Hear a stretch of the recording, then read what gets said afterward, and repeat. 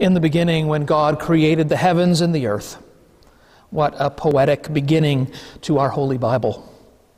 Poetic, yes, but a poor grammatical translation of the original Hebrew.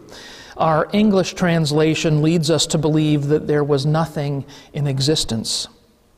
That in the beginning, God created something from nothing, when in actual fact, Genesis starts not with the creation of all matter, but with God making and transforming and moving and separating what already exists, so that all life will be possible. I get the sense that God has been readying the cosmos for some time before Genesis actually starts. Jewish lore tells of God practicing with, of experimenting with, of recycling 974 creations before finally settling upon one, ours.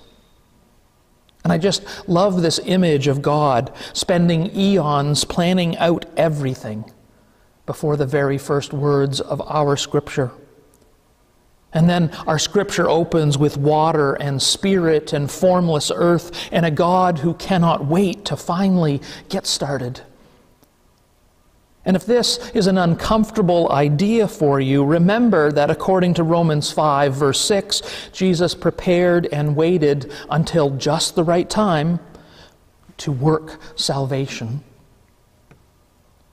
As we celebrate Jesus' baptism this week, I think about all of the preparation of Jesus growing up, of learning wisdom, of readying himself for his ministry in his adulthood.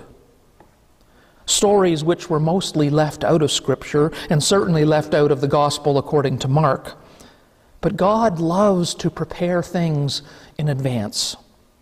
And Genesis 1 is just introducing this concept that will be carried throughout our Scriptures. And for God, after all that preparing, it was time to act decisively in Genesis 1.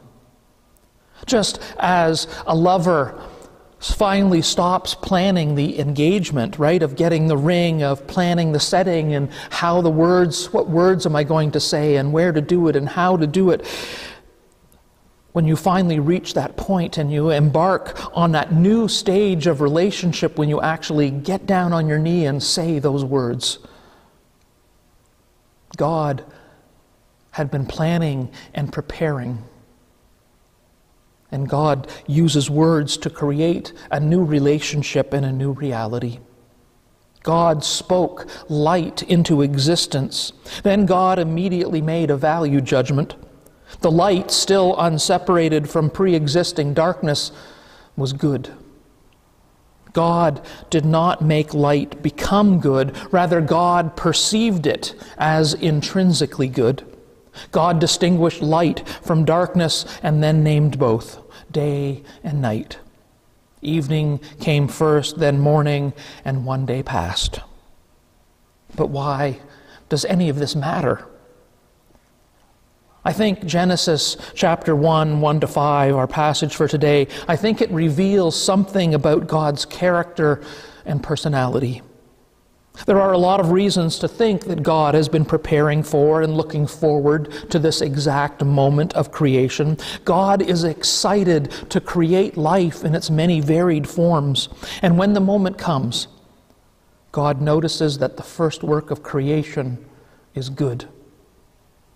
When God perceived that the light was good, I have to think that God felt delight.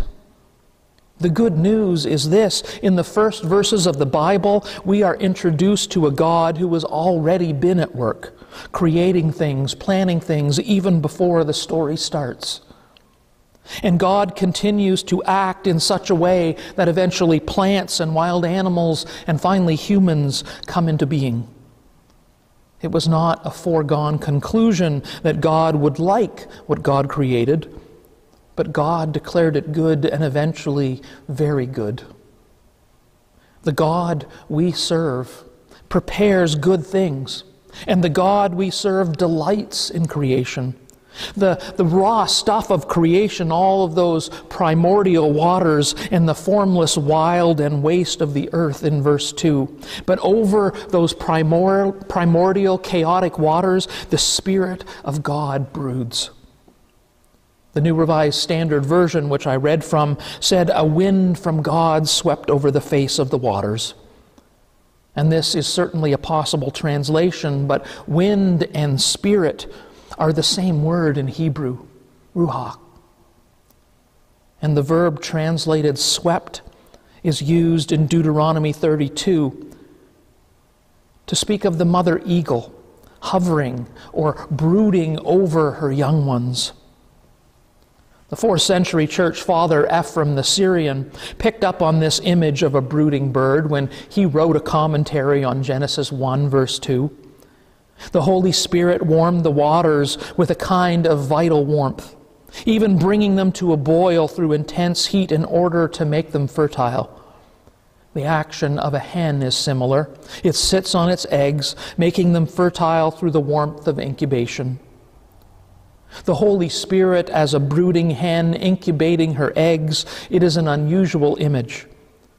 But it is also compatible with the later image found in Genesis chapter 1, verses 20 to 21, of those same waters bringing forth life at God's command, teeming with creatures of every sort. And God said, "Let the waters bring forth swarms of living creatures, and let birds fly above the earth across the dome of the sky." So God created the great sea monsters and every living creature that moves of every kind, with which the waters swarm, and every winged bird of every kind, and God saw that it was good. The waters teem with life, and it is wild and varied and wonderfully made. These primordial waters, these chaotic waters, as we know not only from Scripture but also from evolutionary science, are the very birthplace of life. And that life comes forth at the command of a God who creates it all out of sheer joy and delight. The God who calls forth life from those chaotic primordial waters is the same God who calls us to new birth in the waters of baptism. And Ephraim the Syrian saw this connection too. Here then the Holy Spirit foreshadows the sacrament of holy baptism, prefiguring its arrival, so that the waters made fertile by the hovering of that same divine Spirit might give birth to the children of God.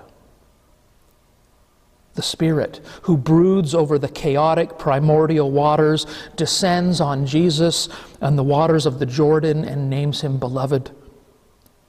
In the waters of our baptism, God names us beloved and then calls us to live out our new birth in this wild and beautiful world that God loves so much. Genesis 1 reveals that God prepares and acts in ways that may never be fully revealed in order to cause things to happen at just the right time. God's Spirit works in and through the chaos of those primordial waters, the chaos of COVID-19, the chaos of our everyday lives.